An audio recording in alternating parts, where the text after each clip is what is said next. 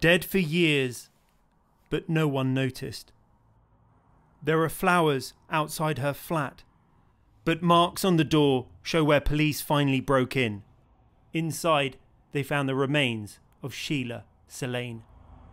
She was very quiet. She kept herself to herself. She used to get out of breath a lot because I used to help her with her shopping sometimes. Yeah, no one came, really, to visit her or anything. So it's really sad. Sheila lived in this block in Peckham. When police entered her top floor flat on Friday, her remains had decomposed so much they found a skeleton on the sofa. Yeah, one day you saw her and one day you didn't. She just disappeared? Yeah. We thought she moved out, so it's really sad that literally she was right there and nobody knew.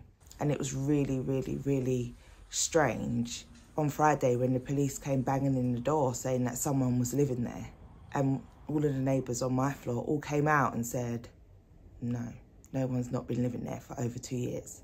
But many residents complained of a strong rotting smell in the summer of 2019. It just smelt like meat that was just rotting and rotting and rotting. I don't know, it's a smell that I can't describe. I've never smelt death before. One resident on the floor below, who didn't want to show her face on camera, said she had maggots coming through the ceiling. It was frightening.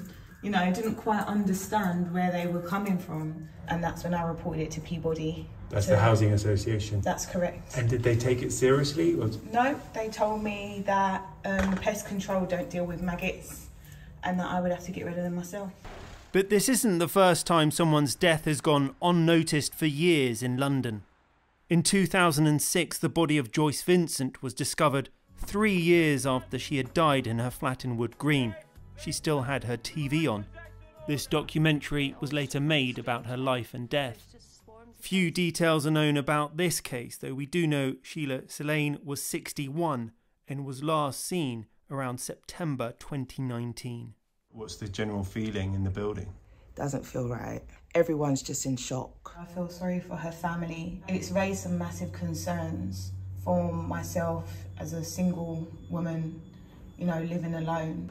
In a statement, the Peabody Housing Trust told us they did make repeated checks on Sheila and are still investigating all the actions taken in this case. Rags Martel, ITV News, Peckham.